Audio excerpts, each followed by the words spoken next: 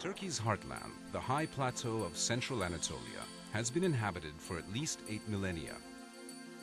Among its most famous regions is Cappadocia, mentioned in the Bible and known today for its eerie volcanic landscape and delicious local wines.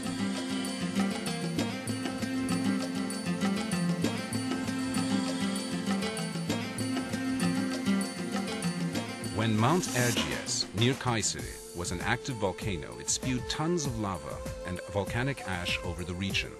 The ash solidified into soft rock that was later eroded by wind and water into valleys, plateaus, gorges, caves, and pinnacles. Early Christians settled in Cappadocia to practice their religion in peace. St. Paul visited here, and many monks and hermits sought the solitude of its lonely valleys filled with caves.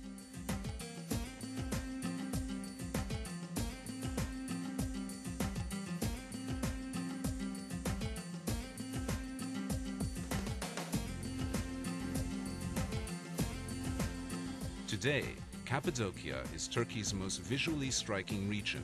Visitors come from around the world to tour the Göreme Open Air Museum, a World Heritage Site sheltering dozens of medieval cave churches. Many of the church interiors are decorated with colorful frescoes of religious scenes.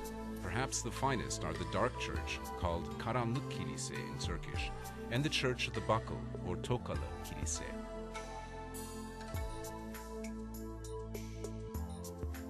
Not far from Göreme is Zelve, another open-air museum. 3 steep valleys come together to form this historic area, which is also filled with ancient cave churches and dwellings. The Zelve valleys were actually inhabited until the 1950s. By that time, erosion had threatened the structural integrity of many caves, and there was a risk of collapse, so the inhabitants were resettled nearby. Dominating the Cappadocian skyline is the natural fortress of Uchhisar, rising above the town of the same name. This great rock promontory, 60 meters high, was hollowed out and made into a fortress by early settlers. Today, visitors climb to the top through a system of caves and passages to enjoy the spectacular panoramic views from the top.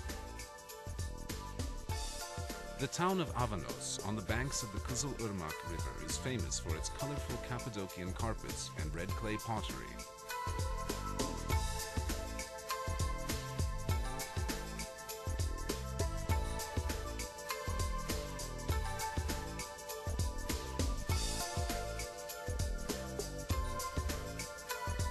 Among the strangest sights in this unusual region are the underground cities, vast labyrinths of tunnels, caves and passages reaching 7 and 8 stories into the earth.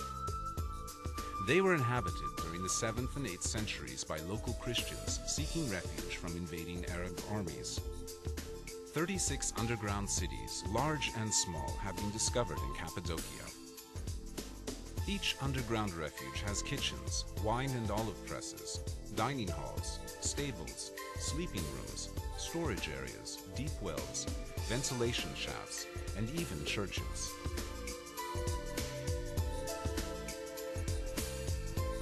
The entire complex could be closed off to enemies by rolling huge stone wheel doors across the entrance tunnels.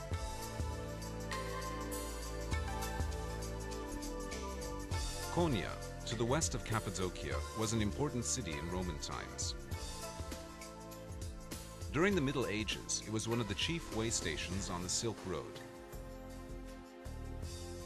and also the capital of a flourishing empire established by the Seljuk Turks.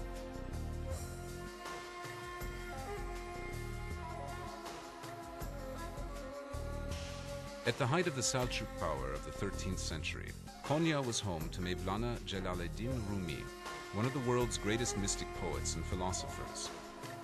Rumi's disciples became the whirling dervishes, Sufi mystics who seek spiritual communion with God through a captivating circular dance.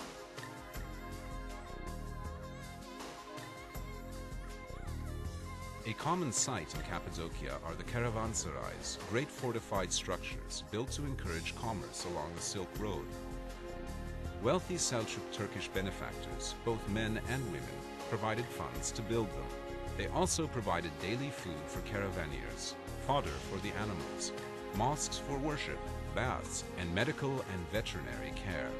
Caravanserais were built about 20 kilometers apart, a day's travel by camel caravan. Over 100 of these fine buildings can still be seen in Turkey, many of them in Cappadocia.